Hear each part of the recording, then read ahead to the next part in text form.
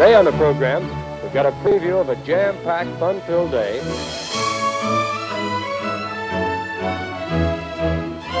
the Ozark Mountains, Springfield, Missouri, Jubilee USA is produced through the facilities of station KY3's. Well, hi there! Hi there! Welcome to the Children's Hour!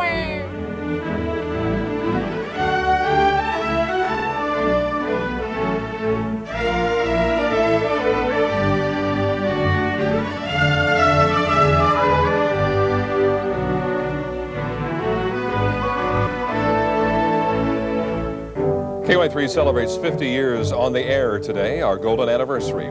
Like we say, get it on.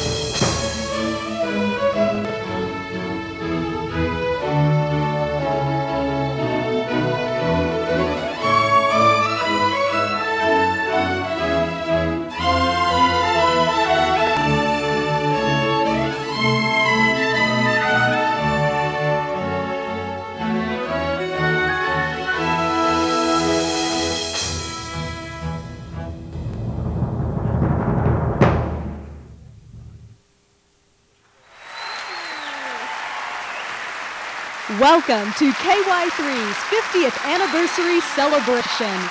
Joining us now on stage is KY3 Sports Director Ned Reynolds and 5 and 10 News anchor Lisa Rose.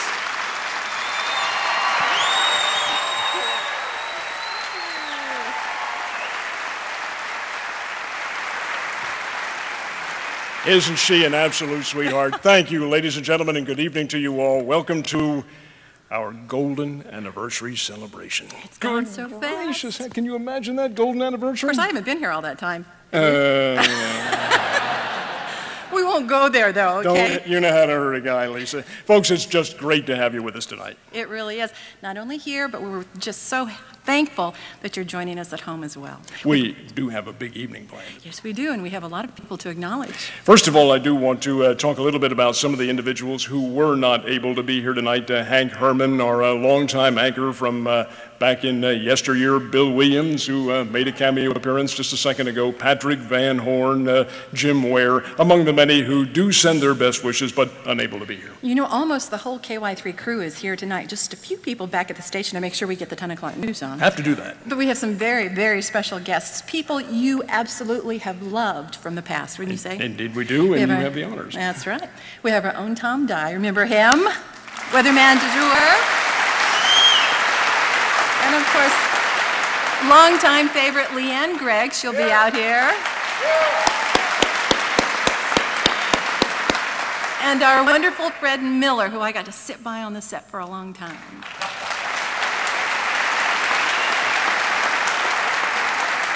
You know, Lisa, Fred Miller hired me 187 years ago. Do you know that? Just that long ago. Oh, yeah, yeah. Now we know who to blame. And Fred Raines is here tonight. Fred, of course, the voice of the Puppets and a gentleman, a big favorite. A young lady who is the answer to a trivia question, who you'll be meeting a little bit later on, the first female anchor in the history of the Ozarks, Joyce Reed. Yeah. Joyce is here. Mr. Ed Filmer, who will be presenting a compilation of some of the wonderful documentaries that he did over the years. And, of course, Lisa, Senator Champion is here tonight, but she wasn't Senator Champion when she was with us. That's our Aunt Norma you're talking about. She'll be here, too. We have a lot of information about KY3 and the Ozarks coming up tonight. We have wonderful music. Oh, we do indeed. Nick Rule and Ned the Band are here, plus the a cappella group Well Sung. So you're in for a huge evening, and we hope you do enjoy it. We've seen a lot of big changes over the last 50 years, and a lot of them in television. Oh, gosh, yeah, Lisa. God, where do we begin? The programming has changed so much. No. We had some rather benign sitcoms back in the 70s, but things have changed. ER, West Wing, Oprah, Law and Order. Andy Griffith is still with us, though, isn't he? That's an old-time favorite, still new today. It really is. And, in fact, KY3 has produced a number of outstanding shows right in their own building. And guess who was there to watch them all? So he's going to be our tour tonight as we take this trip down memory lane. Enjoy it, folks. KY3's museum. Here in the lobby at KY3, we have this colorful display that depicts the 50 years of highly honored and storied tradition that we have at KY3. Gosh, looking at some of the items here, there's some of the old film that we used to clip and paste together, and here's some of the old Ozark Jubilee. We'll be talking about it later, right up until the current era. We don't go quite back to the hieroglyphics, but pretty doggone close. Well, as the senior on-the-air employee, boy, is that sobering. It's my honor to take you on this little trip down memory lane, and we do hope you enjoy it. Well, baby KY3 drew its first breath at 4:47 on the afternoon of October 1st, 1953. That first day was primitive by today's standards, 5.5 hours on the air, all canned programming, and that meant films. Videotape was far in the future. One of KY3's early live productions was Sunday afternoon with the Springfield Symphony, bringing the music of the masters to many thousands. There was KY3's version of Bandstand called Teen Time, with the area teeny boppers rocking in the studio, and there was the kids' western program, The Wrangler. Of course, doing telecasts from other locales has been a staple of KY3. The first remote was from the Ozark Empire Fair in 1954, quickly followed by The Man on the Street, later Man with a Mic, sports events, and breaking news stories. Well, look at this relic here. This baby's older than I am, and that is saying something. This is one of the original cameras that was used when KY3 went on the air. Back then, this was state-of-the-art, and it was considered portable. Portable, I guess, if you had a herd of elephants to carry it. It's also one of the cameras used in one of the really glory eras of KY3 when this station produced the Ozark Jubilee back in the 1950s, first from the Jewel Theater and then later the Landers. This camera photographed one of the great legends in country music back then, Clyde Julian Foley, the host of the show, much better known by his nickname of Red, and they came by the thousands to see it. Well, many of the headline names in country and western music were here for the live national telecast with Red Foley. In 1964, The Slim Wilson Show opened an 11-year run.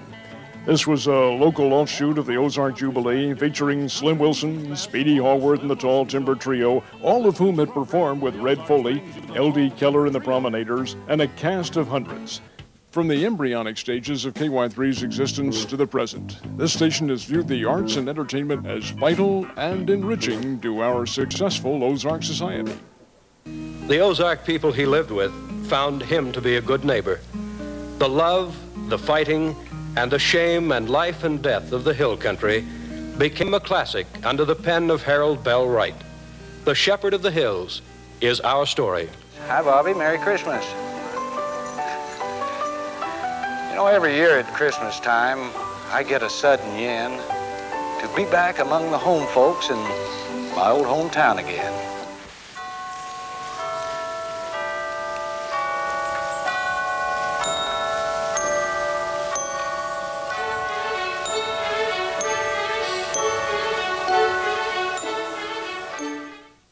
As we made our way out of the church as husband and wife, our friends and family clapped in approval. Are you ready for this? All right, then. In a moment, our first installment from the Night Diary.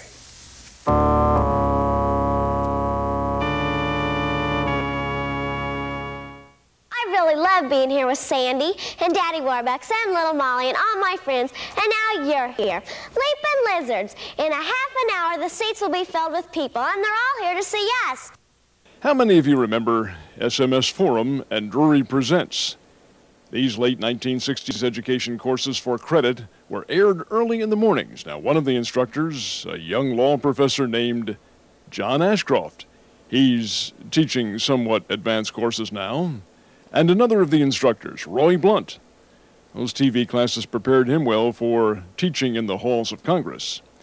As you might expect with my partiality towards the world of fun and games, KY3 is quite proud of the impact we've had on the Ozarks and, in some respects, the national sports scene. Here's Melody Howard to Gina Robbins. They're going to go for the last shot. Underneath, Muller misses, Wingfield shoots, scores! And she's fouled, and the clock has run out. Monty Harge. Give and go to Hafer. Interception, and here comes Fauntleroy. Watch this, folks. Oh! That is a big-time tomahawk jam by William Fauntleroy, and he draws the foul. There have been telethons, special shows, award-winning news productions. The list of achievements is enormous in these 50 years of presenting quality television to the Ozarks. The regional and national awards presented to KY3 are a great source of pride and stimulus for continuing and constantly improving on KY3's stated mission, presenting the highest degree of informative as well as entertaining televiewing to our many friends and neighbors.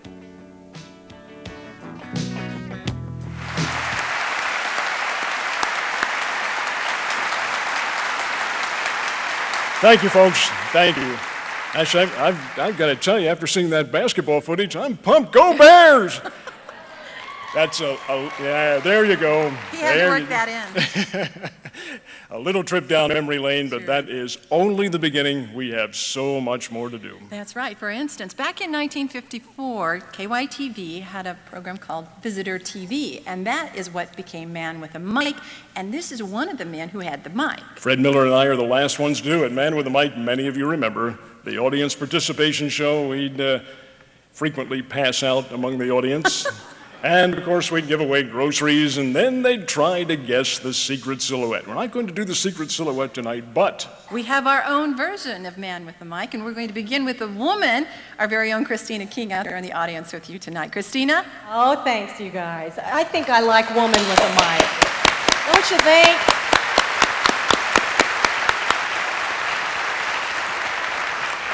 You know, one thing, whether it's a man or a woman who has the mic, the funny thing about live TV is you never know what anybody is going to say. And so that's kind of what we're going to play with tonight. What's your name? My name is Russell Keller. Russell, can you stand up for me, Russell? How many years have you been watching KY3? Well, ever since you went on. 50 years? 50 years. I like that number. Do you have a good, memorable moment? What do you remember most about KY3? Something stands out in your mind? Well, of course, my brother was L.D. Keller with the Promenaders. That's about, says it all. Oh, the Promenaders! Everybody remembers the Promenaders. Well, and you know, you need to stay tuned because a little bit later I'm going to be wearing a little something that looks awfully Promenader-like. Okay. Thank you for being with us. Let's go up here and see who else we have joining us. And, you know, not everybody with us tonight has been around town for that long. What's your name? Kathy Nordyke. Okay. Kathy, how long have you been watching KY3? 8 years this November. Okay. 8 years. So any memorable moments for you? The weather. I moved here from Phoenix, Arizona with my family. We didn't have snow in Phoenix. And I mean to tell you, KY3 was always great with the weather report, and I knew exactly what was going to happen, and they were always right on. So it was wonderful. I'm glad you brought the weather up because Tom Dye, quick, come over here. Tom Dye, everybody. You know, people used to say to me, you storied to me. But what I liked best was going out and speaking to live crowds and telling stories. And I had one that I wanted to bring up tonight, if you don't mind. I love it. We were going out in the helicopter to West Plains to a school that had hundreds of students out to greet us there, and we decided, Ken Carroll decided, that we would salute them. A little guy there had a camera up in front of us just like that, and he was on the ground there, and as we brought the helicopter in like that, that little guy ran like a chicken. I never saw anything like it. You're scaring the kids. Yeah, and that was several years ago, and he's grown now, and he might be watching, and I'd like to apologize. Thank you, Tom. Wherever you are, we're sorry. We're going to keep you entertained throughout the evening. We promise we'll keep you laughing, and every once in a while as we go to a break, we're going to show you some very funny bloopers. Take a look. Coming up on KY3's 50th anniversary celebration, we take a look at some of the most memorable moments of news during the past 50 years. The strike is finally over. Oh, can you believe it? And speaking of the Razorbacks, they're trying to become only the hockey, where the Blues had a chance to gain some ground. Men's women's college basketball, where the national champion was crowned today. where they'll be meeting the Arkansas Razorbacks. Southwest Missouri State is playing in the Division I double. I'm not the pheasant plucker, I'm the pheasant plucker's son, and I'll be plucking pleasant pheasants till the pheasant plucking's done. Please welcome to the stage 6 and 10 news anchor Tony Beeson and former news anchor Leanne Gregg.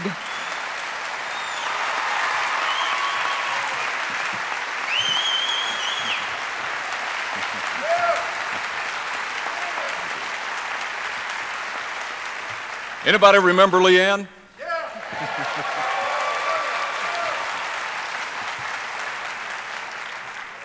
Wow, I always wondered what it would feel like for us all to be in the same living room together, watching the news, eating frozen TV dinners, fighting the kids over the remote control, and watching that wonderful high-definition television on our non-HD TV sets, and taking calls from telemarketers all at the same time. It's all good. Progress. Progress indeed. She is from Creighton, Missouri. That's close to Urick, Missouri, in case you don't know. And she was with KY3 from the early 80s to the early 90s. She is now with NBC News Channel, based out of Denver. Welcome home, Leanne. Thank you, Tony. Thank you very much. It's great to be back. It's an honor to be here. It's also an honor to share the stage with you again, the same camera, after all these years. It really doesn't feel like it's been a decade since we were partners. Does it to me? It's No. been a long and winding road since then. It really feels to me kind of like this is a class reunion, only better. It's kind of like a really good family reunion where you get to invite the entire town. So, this is great. It's a great time. And since the beginning, as many of you know, KY3 has been committed to providing quality news coverage to the Ozarks, keeping people in Southwest Missouri and Northwest Arkansas informed, in touch with their community, with the nation, and with the world. You know, we're really grateful that KY3 News has remained a leader in the industry for over the years. And from our first newscast to the present, our commitment has stayed the same, helping viewers better understand the world around them and giving needed information to improve the lives of their families.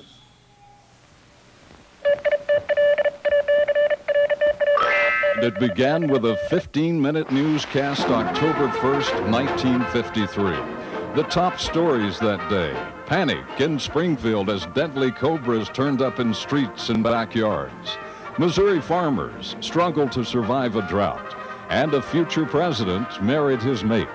From that first day to today, KY3 has brought the world into viewers' homes. Police and the FBI are investigating a bank robbery in Springfield. The mission control will be transferred from here at Kennedy Space Center to mission control in Houston. They knew where all of the state's weaknesses were, and they had plenty of time to prepare to exploit those weaknesses. They had organized search efforts, all to bring Amanda home. The water is streaming from these buckets into the fire on top of this warehouse. It was a real blessing that this happened on the Sunday evening because lots of people were home. They were able to hear the warning sirens. The Pope concluded this meeting between Roman Catholics and Pentecostals, saying he would pray again for Christian unity. And you can see all the damage this tornado here in Lawrence County left behind. Even though the explosion happened over 9 hours ago, downtown Oklahoma City is still chaotic. We're waiting to hear if Lieutenant Governor Roger Wilson will or will not be sworn in tonight. The fire started because of lit cigarette ashes. This scorched earth is a really good example of just what this drought is starting to do to people. This, of course, was the day that Ivan Browning predicted most likely for an earthquake along the New Madrid Fault. A member of our Action News team died in a plane crash near the Springfield Regional Airport this morning. Work will continue here, but that will be only underneath what is ground zero. What is on top still has yet to be decided. And beyond the headlines of crime, car wrecks, and catastrophe, KY3 has been the Ozarks leader in investigative journalism, digging deeper into stories to help our viewers understand the big picture. Napaco managed to spew out thousands of gallons of dioxin waste. The common complaint, creditors never getting paid. We identified a group of developers who consistently give money to the people who vote on their projects. Well, isn't that your job? That sure is. So then, didn't you do this job? Within minutes, his story changes. Allison and Ryan's mom were shocked. That screaming alarm is right outside Allison's bedroom door. As a result of their investigative work into START, Kroshauer and Smith produced an hour documentary. Springfield prosecutor Ron Dirksen says justice is equal. The exact numbers show something different. The school district knew it had moisture problems, but no test at Bingham and Sequiota until parents complained. Ozarkers know the weather here can change dramatically. That's why KY3's storm team has maintained a tradition of staying on top of rapidly changing weather. And when severe weather strikes, KY3 News has been on the scene within minutes. At 9:20, a tornado touched down here, an apparent tornado at 923 West Battlefield. We have been tracking a very large tornado with this on Storm Tracker 3. It's just some of what you just see everywhere. This obviously came straight off the roof. We're dumping more than 16 inches of snow. As you can see behind me, it appears that the water has gone down. This large piece of tin looks like, I mean, it obviously came off a shed of some sort, but it looks like an airplane part. And you wonder that how just far fell away. right outside our station. Through 50 years, KY3 has been there for viewers in the Ozarks in good times and bad. And we're just getting started. As we begin our second half-century, you can expect only more quality coverage. Truly making KY3 the place to be for news. Coming up, the best of Ozark life and more Man with the Mic with KY3 anchor Steve Grant. You know, everybody says there are two sides to a story. Well, there are a million sides to a story. Everybody has a different perspective and everybody is affected in a different way. And I think without people being fair, honest, and genuine like they are here, we would never see as many sides to the stories that we see. You come into work and it's an office like none other. Everybody here loves what they do and they love to do it and they love to do it well. Everyone comes to work with a smile on their face. It's like working in Never Never Land. I'm Al Roker, wishing a happy birthday to KY3. This is the Big 5-0, and thanks to everyone in Southwest Missouri for making Ozarks Today and NBC's Today Show part of your morning every morning. Please welcome to the stage 5 o'clock news anchor Jerry Jacob and former KY3 reporter and photojournalist Ed Filmer.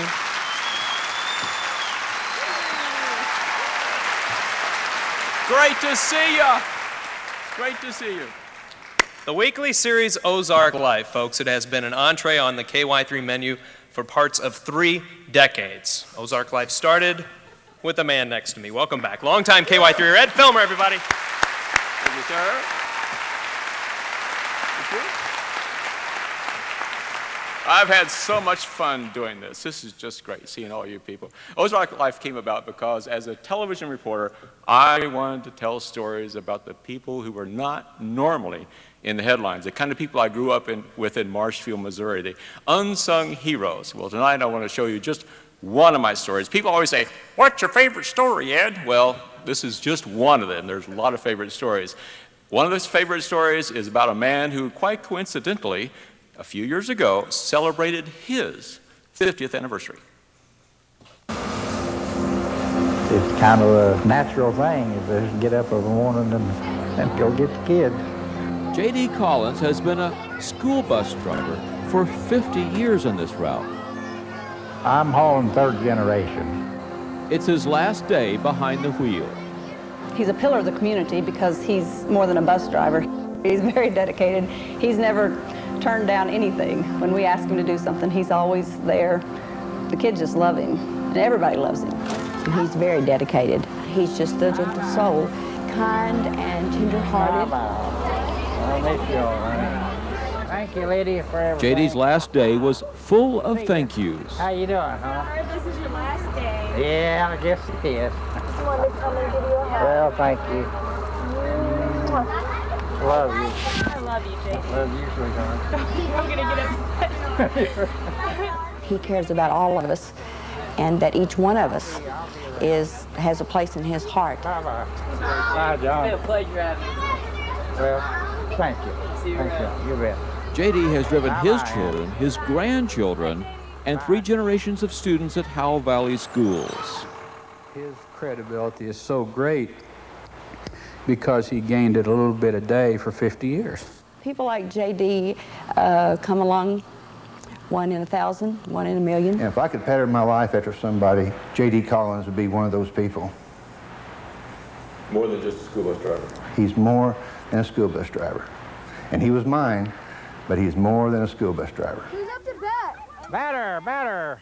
JD's done more than drive a school bus for 50 years. 2 and 2. His friends in this community say he's been a mentor, an example, a man to